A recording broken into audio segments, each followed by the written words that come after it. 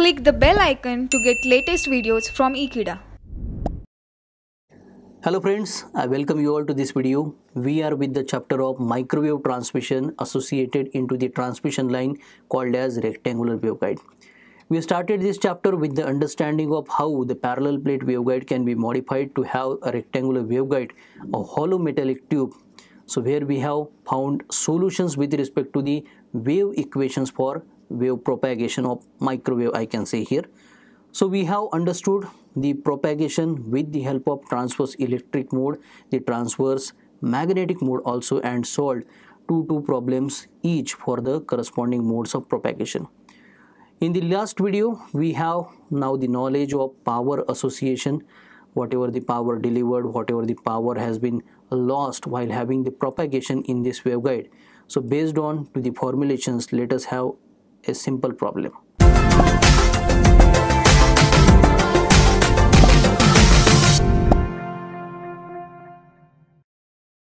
So here we are provided a problem statement corresponding to the power transmission and losses in rectangular waveguide.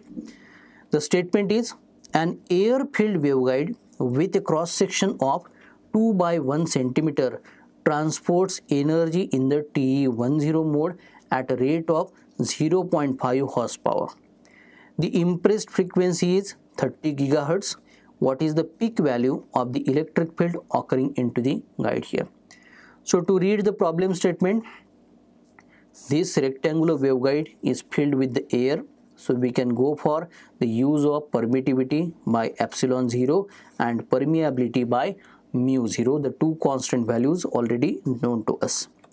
Now the cross-sectional dimensions are given 2 by 1 centimeter. So 2 is the broader dimension. So small a is equal to 2 and small b, that it is the smaller dimension width. So breadth is 2 centimeter, width is 1 centimeter. So now this rectangular waveguide is having a transportation of energy operating into the dominant mode, that it is TE10 mode. Now the rate of transfer of power transmission is 0.5 horsepower, half horsepower I can say, and the impressed frequency while doing so is 30 gigahertz. Now we are asked to calculate the peak value of electric field occurring inside the guide here. So the electric field, that will be generally denoted by capital E here. So electric field is always measured in terms of volts per meter. So as we require the peak value can be denoted as capital E suffix 0V here. So capital E suffix 0V in terms of volts per meter is equal to what is the question here. So let us begin to solve for this required value by making the use of these given dimensions and the rate of power transmission along with the frequency into the use. So very first of all, as we are provided that the dominant mode of propagation is there, we have the given details, that it is small m is equal to 1 and small n is equal to 0 here. So because of small m is equal to 1, small n is equal to 0, and the TE mode of operation, the expression of the various components expressed into the rectangular coordinate system for the electric and magnetic components we can express as, when we have Ex component 0 but Hx component is equal to capital E suffix 0y divided by Z suffix g in multiplication to the sine of pi x divided by a into the exponential e to the power minus j times beta into the suffix g, which is to be squared here. Next to that, we have Ey component is equal to capital E suffix 0y in multiplication to the trigonometric function sine here, operated with pi into x divided by small a into e to the power minus of j times beta suffix g, which is to be squared here. So while having the component of Ey here, the corresponding magnetic component in the same directional axis positive y, hy is equal to 0 here.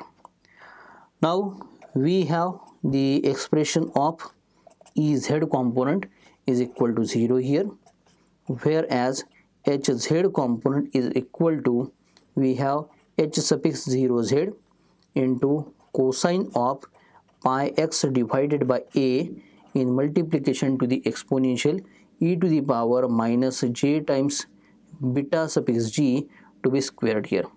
So as we have transverse electric field, so for transverse electric field, considering the direction of propagation corresponding to the z-axis, the Ez component is 0. So this holds true as we have mentioned. So Ez component is 0, the rest of the components can be present here, but out of those, as microwave is electromagnetic wave, EH wave we can say, when the z is the direction of propagation, rest of the two axes y and x will be used for the orientations of E and H here. So for the orientation of magnetic field vector, we have x-axis and we have expressed it in terms of the rest of the parameters here. Whereas we have y direction made possible for the orientation and the variation of the electric component as far as the space is concerned here by this particular equation. So the equation of H suffix x, the equation of E suffix y and the equation of H suffix z are very important as far as the given wave propagation for the given rectangular waveguide is concerned here. Now we move further. So for detailed analysis we shall be taking the help of diagram where we can also express the given values. So in this diagram we shall be showing you what are the exact dimensions here.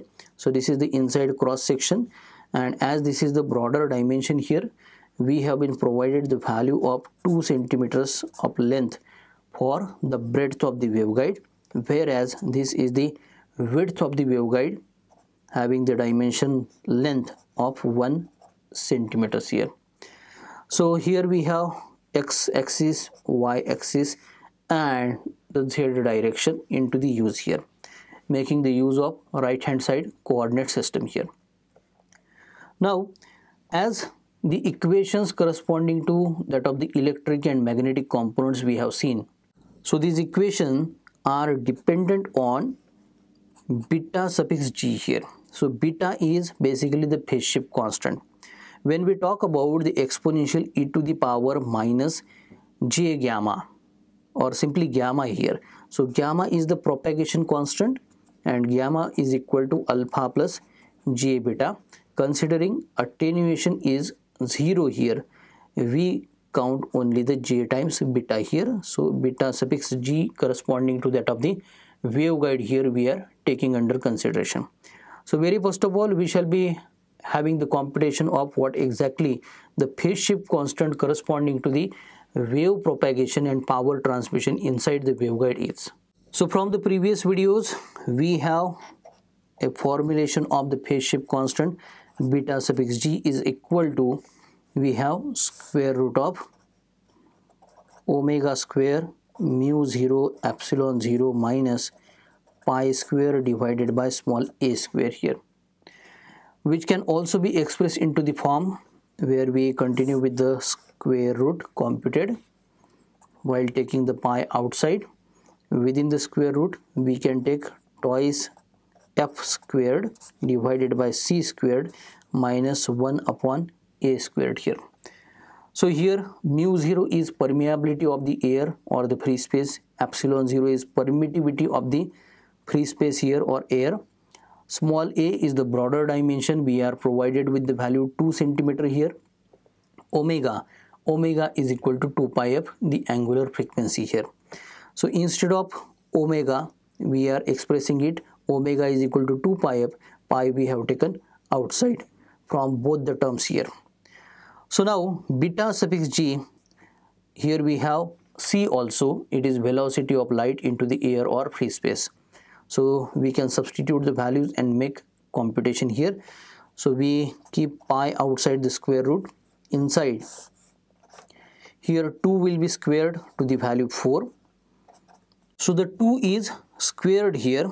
So the square of 2 is equal to 4 here. And now f is to be squared here. So for the value of f, we are provided 30 gigahertz here, 3030. So instead 30 gigahertz, that it means 3 into 10 raised to power 10 here. So 3 will be squared to 9 here, and 10 raised to power 10, that is squared to 10 raised to the power 20 here. So this is now divided by c squared. So it was initially 3 into 10 raised to power 8 bracket square. So it will be 9 into 10 raised to the power 16 we can put. So this is minus 1 upon small a is squared. It is 2 centimeters. 2 is squared to the value 4 into 10 raised to power minus 2 is squared to the 10 raised to power minus 4 here. So here we result with pi in multiplication to the square root is resulting into the value that it is 193.5 here. So 193.5 times pi, which can be 3.14, the constant value, we can obtain the phase shift constant for the waveguide propagation. Beta suffix g is equal to 608.81. So in the SI system of measurements, the phase shift constant is measured in terms of radians per meter here. So I just outline this particular value, which will be helpful to determine the maximum or the peak value of electric field. Now let us make use of the formula where we have the power delivered. Power delivered into the z direction by the waveguide can be expressed as capital P. So capital P is equal to, here we have a real part for the square bracket that involves 1 by 2 having the double integrals, one integral for the width of the rectangular waveguide extending from 0 centimeter to that of the small b here, whereas the second integral is 0 centimeter to the value of small a. So it is 0 to 1 centimeter, 0 to 2 centimeter applied over the power. So the power content is given by the Poynting's vector. So Poynting's vector P bar is nothing but the cross product of the electric vector and the magnetic vector here. So here we express capital E bar in cross to that of the H bar here. Now here we have the square bracket closed here. This is in multiplication to the differentials in the direction of x, differential in the direction of y, and the power is resulted into the direction of z that can be made useful with the help of unit vector az cap here. So now by the next step, to continue make calculation for the power delivered, 1 by 2 we can take as constant outside, and now we can take 0 to b integral, 0 to a integral applicable to the cross product of the two. So here we take the square bracket where the first component we express as, for the electric component we have capital E suffix 0y sine of pi x divided by a into e to the power minus j times beta suffix g squared in multiplication to, here we have ay cap here. So this is having the cross product with, we have the another vector h bar expressed as minus of beta suffix g divided by omega into mu suffix 0 in multiplication to, here we have capital E suffix 0y into the sine, the trigonometric function over pi into x divided by small a. The bracket is completed, and here we have the complex exponential e to the power positive j times beta suffix g squared here in multiplication of unit vector ax cap here. So this is the bracket completed. We complete the cross product representation, and finally we are left with dx into dy in multiplication to the unit vector a z cap here. So by the next step, capital P will be left with, we have 1 by 2. We take E0y to be common. So here we have E0y to be squared here, as it occurs 2 times in the representation, in multiplication to beta suffix g divided by omega into mu suffix 0 here. The integrals are the same, 0 to b and 0 to a, corresponding to the differentials dx and dy there. So they will be operative over, we have 2 sine functions here for the same factor, that it is pi x divided by a. So it will be sine of pi x divided by a. So this is bracket to be squared here into dx dy here. Now the direction will be again the az cap direction here. So when we take only the magnitude into the consideration, we further get it simplified by solving the integral. The mod of t, the power delivered here, so this is equal to 1 by 4 capital E suffix 0y squared, the phase shift constant beta suffix g divided by omega into mu 0 into small a into small b here. So now substituting the values, we have been provided the rate of energy transmission. So from that we can put the left hand side to be equal to 373 to be equal to 1 by 4 capital E suffix 0 y, we can take here y component to be squared here, in multiplication to 193.5 times pi into 10 raised to power minus 2 we need to take. The numerator again has 2 into 10 raised to power minus 2. So this is all divided by, we have 2 pi into 3 into 10 raised to power 10, and in another bracket we shall be left with 4 pi into 10 raised to power 7. So this is the value corresponding to that of permeability of the free space mu 0. So omega can be treated as 2 pi f, so 2 pi here, and f, that it was 30 gigahertz, 3 into 10 raised to power 10 we have expressed here. This is the value of beta suffix g, this is the value of small b, and for a we have 2 centimeters expressed here. So now we obtain capital E suffix 0y is equal to 53.87 into 10 raised to the power 3 here. So this is nothing but the peak value of electric field intensity vector. So electric field intensity vector always measured for its magnitude in terms of volts per meter here. This multiplicand 10 raised to power 3 can also be treated as kilo value here. So simply I express capital E suffix 0y is equal to 53.87 kilovolt per meter here. So this is the required answer of peak value for the electric field intensity vector here.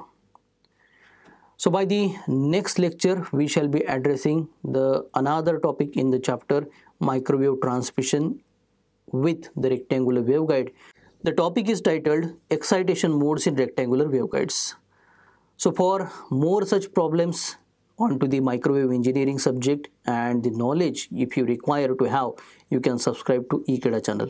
Thank you.